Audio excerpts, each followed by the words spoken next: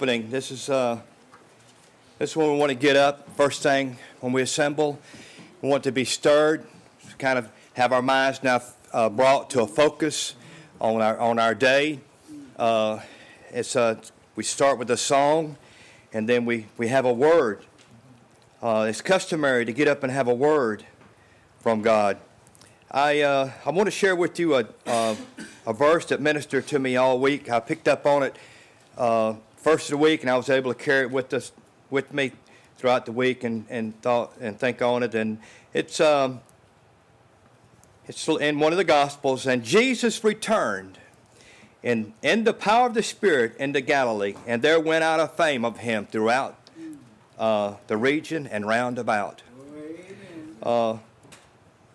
Luke 4:14. That's a powerful chapter. There's a lot of things in that chapter there.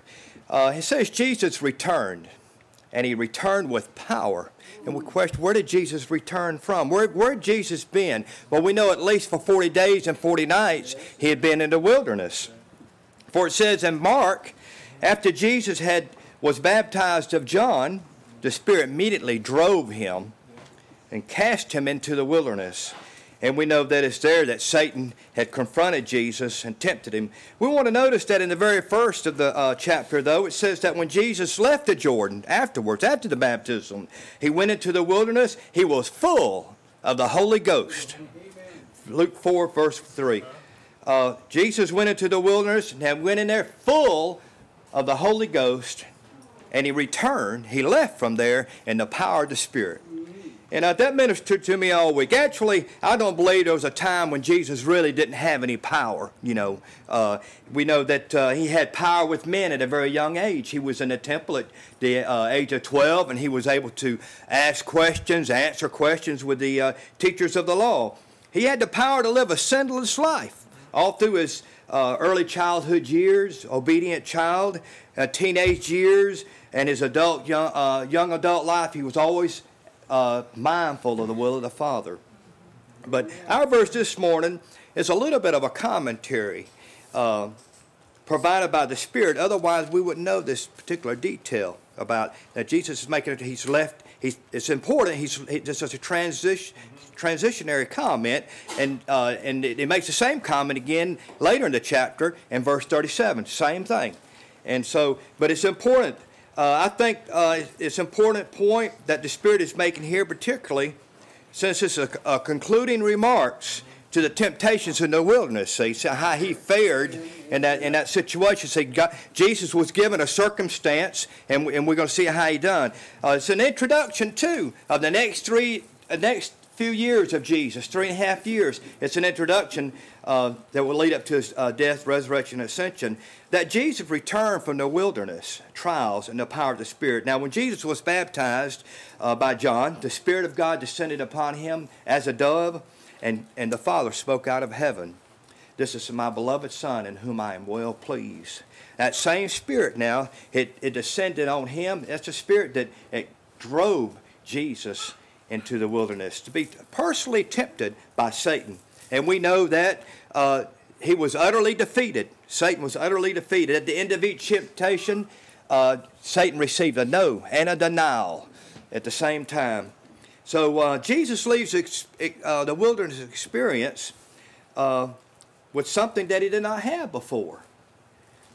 You have to be careful how you talk about the Lord in this way, but see, all things belong to Jesus Christ, the man Jesus Christ. But here in the wilderness, see, he's taken hold of something that belonged to him. But he's actually entered into the work, and he's taken it. He lives it out, and he takes the victory that belongs to him. It's in his weakened state. Jesus was made strong in the power of the Spirit. And that's the way Jesus, I want to see, that's the way Jesus left the circumstance. He left there strong in the Spirit of God. We know that Jesus, from the beginning as a child, he grew. He grew. He grew, and the Scripture said, the child grew and waxed strong in the Spirit, filled with wisdom, and the grace of God was upon him. It's talking more about he grew physically. Now, as far as it's concerned, his work on earth, this is the kind of victory Jesus needed to start with. Jesus personally needed to take this victory right out from the outset. Where is this prince of darkness anyway? So he gives him a little taste of what lies up ahead. And it's to set the tone, the proper tone for the upcoming years in this temptation, trial, and the victory over Satan. Jesus, he needed this victory. You see, personally, heaven needed this victory, and we needed this victory in the temptation wilderness. Jesus gained, and he was increased in this temptation trial. And for us who would follow him, he is our forerunner. He overcame for us, you see. The man Christ Jesus overcomes. He leaves that wilderness as an overcomer. His earthly ministry, of course, will all be about overcoming from here on out. He won't do anything but overcome. Jesus he'll throw down every accusation, win every confrontation. He'll do it in the power of the Spirit. The demons, even in this very chapter, they'll say, we know who you are, and he will order them about. And he'll do it in the power of the Spirit. The teachers of the law, the Pharisees, the Sadducees, they'll be helpless as they oppose him. He walks about them in the power of the Spirit, unable to lay a hand on him. Even in this very chapter, he walked through their midst back in Nazareth. Jesus overcame temptation and sin. Finally, corruption and death. You see, it's an introduction of what he'll be doing. And all those who follow after him will be known for overcoming too, just like this. For as he is, so are we in this world. And we'll do so in the power of the Spirit. We'll overcome. We can overcome temptation and sin right now. And then later on, we'll overcome, like Jesus, in corruption and death. The Spirit will also direct us, brethren, into areas of testing and trials like this. We'll experience the same things. And if we go into these things full of the Holy Ghost, then we can emerge from them in the power of the Spirit, like Jesus did. Because Jesus did it, see, he was the first one. So that means we can do it too. He done it for us. All those who are connected to him and live according to him in his name, our lives can be characterized by overcoming. And the world, says, they'll tell you, don't be quick. Don't be too quick to bite off more than you can chew. That's the advice of the world. Don't load your plate down with so much stuff to do, They warn you against being able to take on too much. That's what the world says. But you can see in this kind of thinking, that this is not the manner of the kingdom, is it? This is kind of foreign to the kingdom of God. When you got that kind of thinking, that comes from the world, because you don't have this kind of thing. Jesus went right into the wilderness, see, and he put himself at a disadvantage too.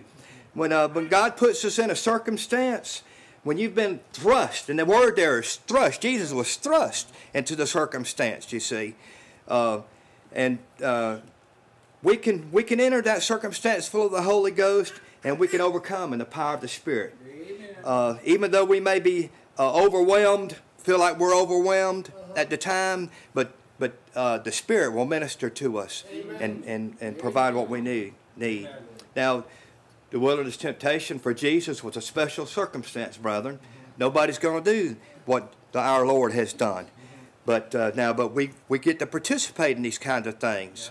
Paul called them sufferings. And God has prepared our own circumstance for which we'll enter into. And many are common to us all, would experience a lot of the same things, but then there are some things that are exclusive to us individually. So let us make ourselves ready. And Jesus sought out John the Baptist. Jesus had to find John the Baptist. Where's John the Baptist at today on the Jordan baptizing? He had to find him. Then he had to convince John, you need to go ahead and baptize me. See? So he did all those things in preparation for his ministry. You see, he done all he was. He took what was already provided. He had to take it and make it his own. And so, brethren, my encouragement this morning that you've showed up here, and that's a good start. So what we're going to do is we're going to get ourselves ready, brethren, to enter these circumstances God's got for us. Amen. And so we've got a lesson this morning. Brother Ricky Sims. Let's pray for him.